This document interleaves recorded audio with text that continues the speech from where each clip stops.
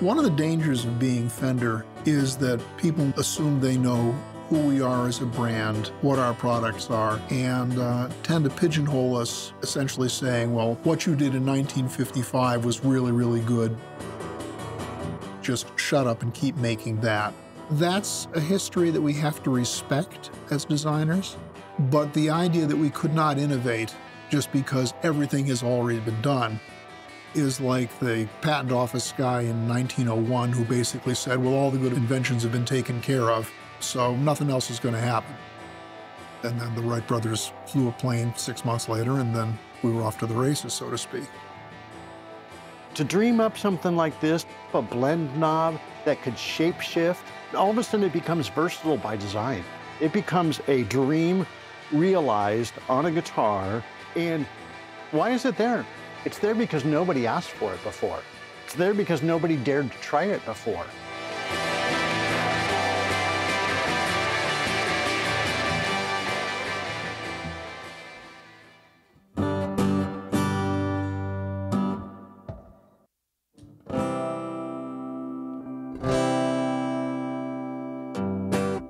At the birth of all this, I envisioned a knob that would do something you could never do before.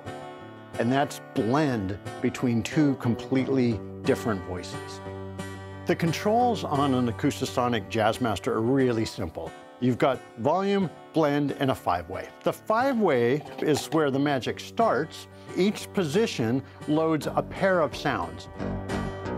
Okay, so this one, the top guy is the dreadnought one, right? There's a dreadnought on that setting, yeah. Yeah, so with the blend knob, like, you know, say you kind of want to pick like best of both worlds, like, you know, the one I always think like makes the most sense is like this one you've got, smaller body acoustic, and then you've got your jumbo. And so kind of like hitting in between is like, you can get that huge full body sound of a jumbo, or say if you're on the parlor and you want to add like a little more bass as you're kind of like rolling in a little bit more. So is the parlor all the way down? Yep. The simplest way to explain what the blend knob does is that in any given position, you may have the voice of a dreadnought combined with the voice of a smaller instrument. As we move from one end of the blend knob to the other, we're actually combining these two sounds in the output of the instrument. All of one instrument at one end go to all of the other instrument at the other end. Think of it like an actor with a too-tight suit, short hair. Let me put him on the A side of the blend knob. Now let's roll it to the B side. I change its hair and accent, two completely different characters, but from the same person. Think of the guitar being that central person, and on either end, I change characters. We change it by adding the resonance of something you already know. Like if I recorded the dreadnought, I don't need the attack, decay, sustain, release. I need the resonance. That stuff, if I put the core of the guitar and I wrap it around with the personality of a dreadnought, then you go, I'm listening to a dreadnought. That stuff is added in digital, but you never get a sense that you're playing something that's got latency or it's fake, because the analog is always there. Brian Schwertfeger had an inspiration for the blend knob. When he approached Larry Fishman with the concept, Larry first looked at him like he was crazy. Second off said, I'm not quite sure we can do this. And what Larry's ended up coming up with is a very unique and interesting electronic way to knit these images together. These instruments do not exist in nature. So you might literally have 75% of a dreadnought and 25% of a parlor guitar. So it's as if you were capable, and you obviously aren't, of playing two instruments perfectly in sync and then being able to select how much of each of those you wanted while it was only you playing them. You can't do that, because if you track it, there are going to be differences. No matter how good a player you are, you physically can't do that.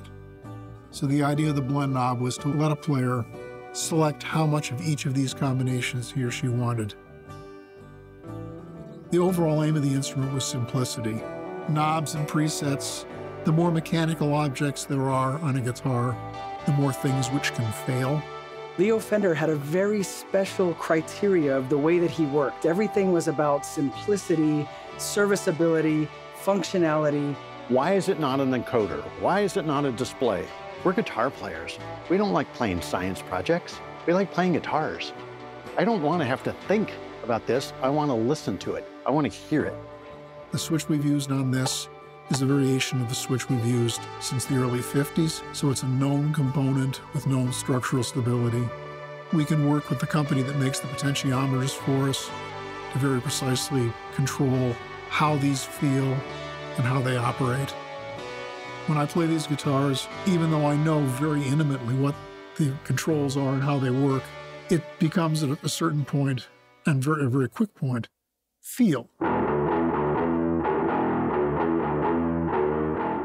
All guitar players, myself included, we tend to be traditionalists, and it takes us a little while to come around to anything new, unless it's really useful. It's not something that I would normally pick up or like go to a guitar store and be like, I want to play that. But after I played it, it's one of those weird things where, yeah, if you have been used to, you know, traditional, this is my acoustic, this is my electric, is like, it may not be your thing, but I hear that same story from people is like, until they like sit down and put it in their hand, it's just like, they're not understanding the full kind of scope of what it does. Yeah. So it's... The neck feels like an electric guitar. The strings feel like a mix between an acoustic and electric. Like you could still bend up there. A little bit of give on the G, and, and the lighter gauge is really kind of an interesting balance. Which is something you don't get on a big... Yeah, exactly. You're not seeing somebody up there shredding all the way up top. No. Yeah. I mainly play live rock music, and then you go in to do like a radio session, and the parts come in where the solos come in, and you're on like an acoustic. You're like, how far can I slide up in that bend? And then the body's up to here, so you have to do like... kind of one of those ideal scenarios for that, because you don't have to totally rewrite the solo. I mean, completely.